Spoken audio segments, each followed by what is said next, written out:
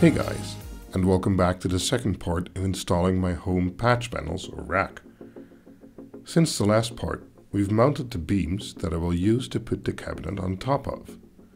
I managed to get it in there, but it wasn't without some wall or rather plaster damage.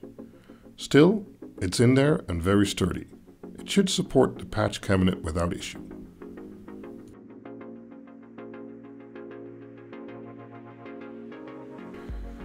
On this side, I had to build a bit different construction because of the angle I needed.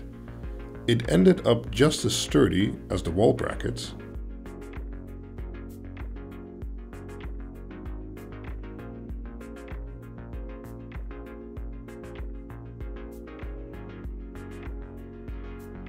and I connected together the wood using these angle hooks so it wouldn't be visible from the front.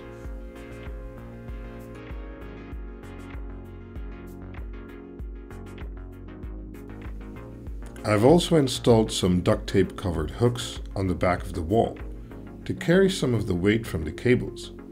As you can probably tell, the way I use the cables left them way too long to mount directly inside of the patch cabinet. I intend to use these hooks to hold some of the weight of the excess cable.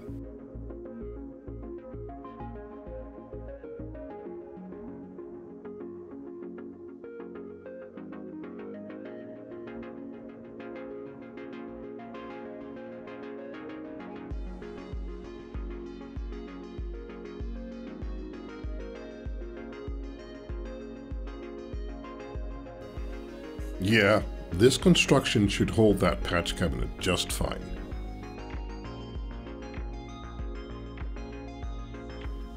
Here is the patch cabinet prepared with power bars and the door and side panels removed.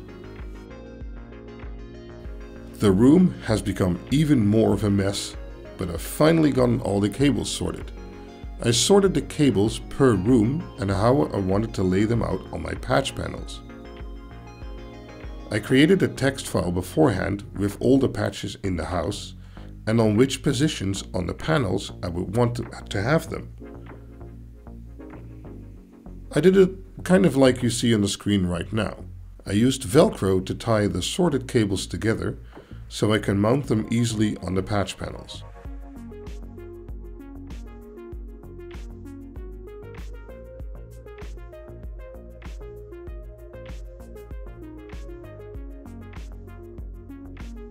I tried my best to untangle everything because this is the last time I will be able to reach the cables this easily.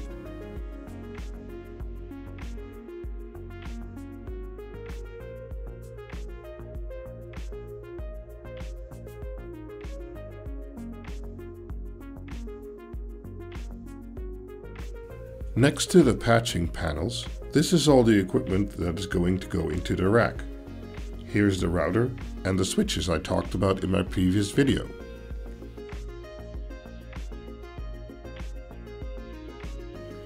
Behind that we see two power injector panels.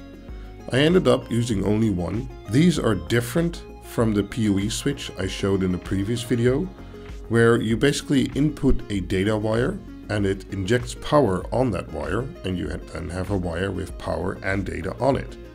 I use these to feed my access points and security cameras, and in the back you see some wire arrangement panels to try and make everything look nice and neat. Okay, I managed to get the patch cabinet on top of the beams. Without the glass front door and side panels, it wasn't that hard.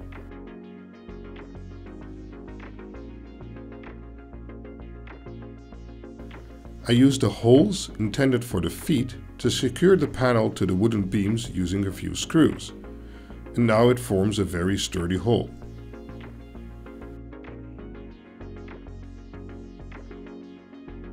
Looking inside, we also see the two power bars which I mounted on the back bars of the cabinet. As you can see, I left both the bottom and the top opening open to feed the cables through. I'll mostly be using the top opening, but the bottom opening will also help with ventilation. And a little bit of advertisement here. Networkwinkle.com helped me get all the right equipment and answered all the questions I had. If you ever need some stuff and live in the Netherlands or the Benelux, be sure to check them out. Looking at where I mounted the patch cabinet on the beams, I left a larger space on the left side of the cabinet than the right side, so that I can still get behind the equipment and on the side of the patch cabinet on the left side. And on the right side I had to leave enough room to be able to open the door because it protrudes when it opens up. Wall damage still visible. Derp. What the hell's going on? I think she's gaming and losing. Oh well. Maybe she won't mind the wall damage that much then. Let's hope so. Fast forwarding a little bit, I mounted all the keystone into the patch panel and I zip tied them off. And I routed all the cables into a neat bundle, which I then fed through the top hole into the cabinet. And that's it already for this video. I hope you enjoyed it, give it a like and maybe follow for the next video. The next video will be the last part in the installing the patch panel rack series, where I will be installing the equipment and the cable guide panels, etc.